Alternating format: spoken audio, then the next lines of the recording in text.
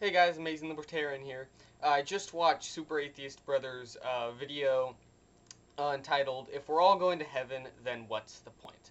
And basically he asks me and other Christians that may have the same beliefs as me, basically, if I believe that there is no hell, that no one goes to hell. So he asked me, then are we all going to heaven? And my answer to that is yes, that is what I think. I think that everyone does go to heaven.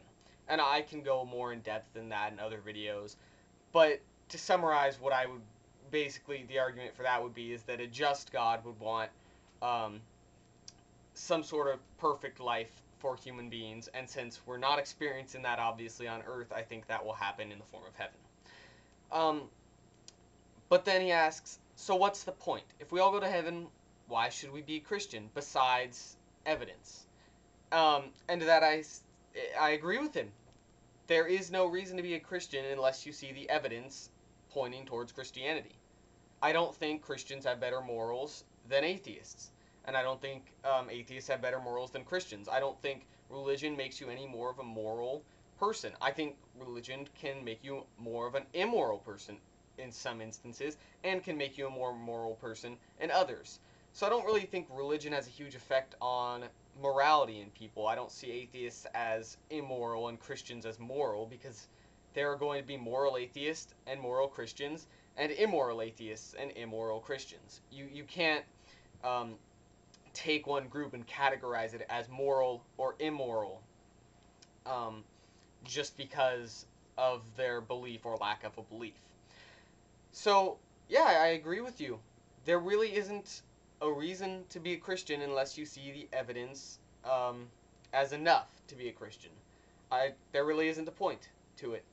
There might be a point if, let's say, um, my example for me would be my motivation to be a Christian may be because the majority of the people I know are Christians, and I would be rejected by all those people if I wasn't a Christian.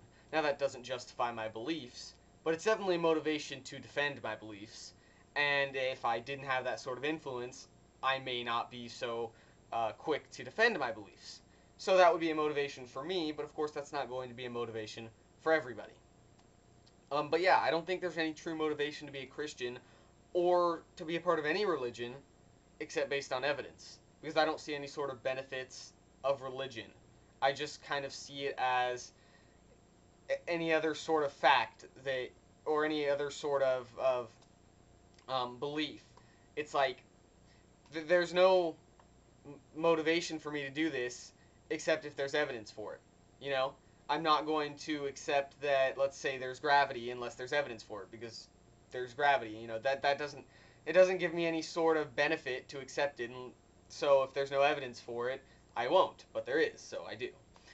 Um, so yeah, I think basically beliefs should be believed based on evidence and not on any other sort of motivation, because I agree. There really isn't any other sort of motivation for religion. So that's my short response to Super Atheist Brothers.